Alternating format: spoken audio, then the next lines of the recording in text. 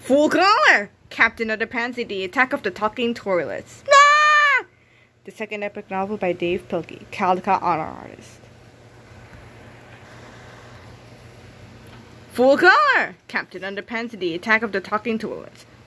The second epic novel by Dave Pilkey, with color by Jose Garibaldi, Scholastic Inc. This book has been approved by PET, People for the Ethical Treatment of Toilets. To learn more, please visit planetpilkey.com.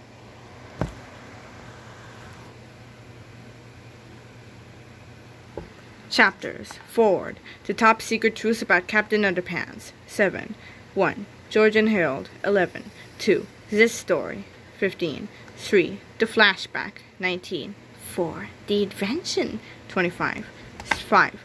Bigger and Better Things. 31. 6. The Invention Convention. 33. 7. Busted. 39. 8. The Invention Convention Detention. 41. 9. Captain Underpants, The Attack of the Talking Toilets. 45. 10. A Big Mistake. 53. 11. The Invention Convention Detention Suspension. 59. 12. Things Get Worse. 61. 13. It's Too Late. 67. 14. The Talking Toilet Takeover. 71. 15. Cream Chip Beef to the Rescue. 75. 16. The Turbo Toilet 2000. 83. 17. The Incredibly Graphic Rounds Chapter Part 1 in Flip-O-Rama. TM. 87. 18. Harold and the Purple Ballpoint Pen. 103. 19. The Incredible Robo Plunger. 107. 20. The Incredibly Graphic Rounds Chapter Part 2 in Flip-O-Rama. TM. 109. 21. The Aftermath. 123. 22. To make a long story short. 127. 23. After the Aftermath. 128. 24. Principles for the Day, or The Invention, Convention, Detention, Suspension, Prevention. 129. Bones Comic. Dog Man in the Tongue of Justice. 138. For facts. 155.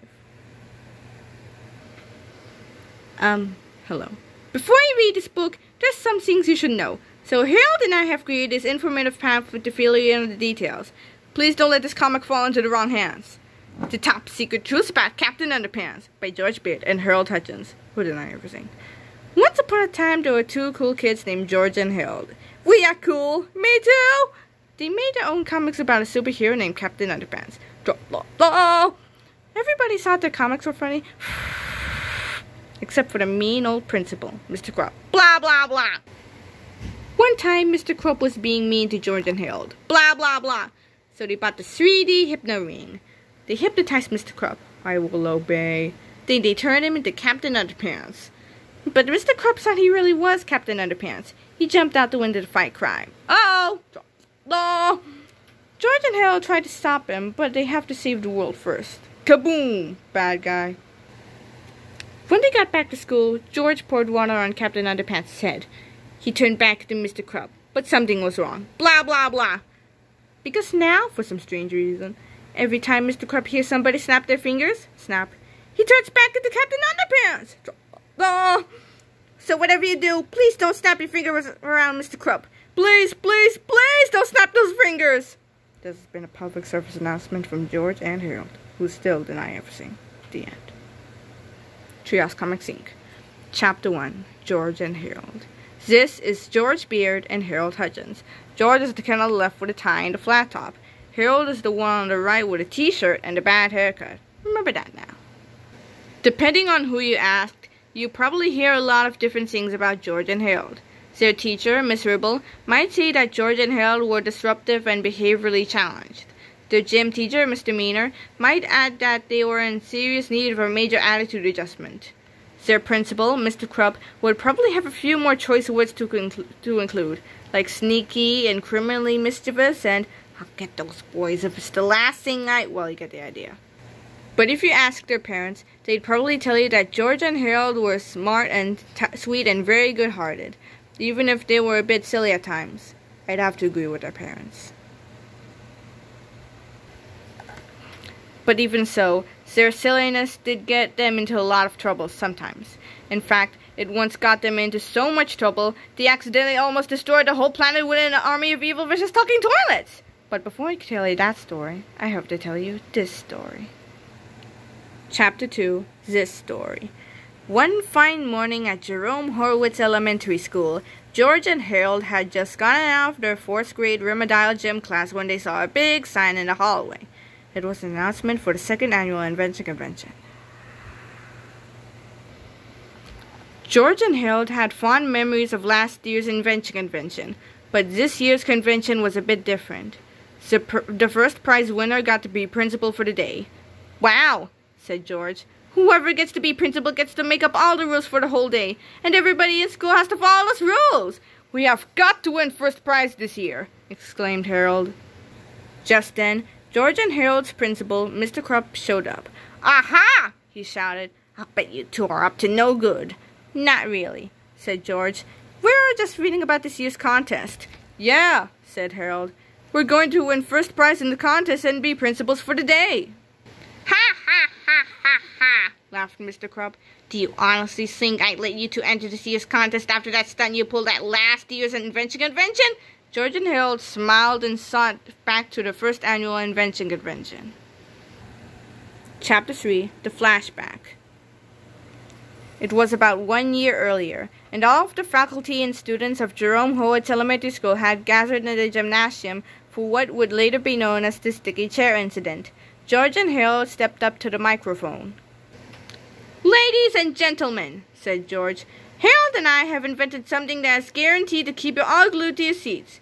"Yes," said Harold. "We call it glue." Mr. Krupp became very angry. "You two did not invent glue!" he shouted. He stood up to take the microphone away from Harold, and his chair stood up with him. Everyone in the gymnasium laughed. The school secretary, Miss Ansrope, stood up to help remove Mr. Krupp's chair from his pants. Her chair stood up with her too. Everyone in the gymnasium laughed harder. The other teachers stood up and, you guessed it, they were stuck to their chairs as well. Everyone in the audience howled with laughter. One kid stood up to go to the bathroom, and his chair came up with him also. The audience stopped laughing so hard.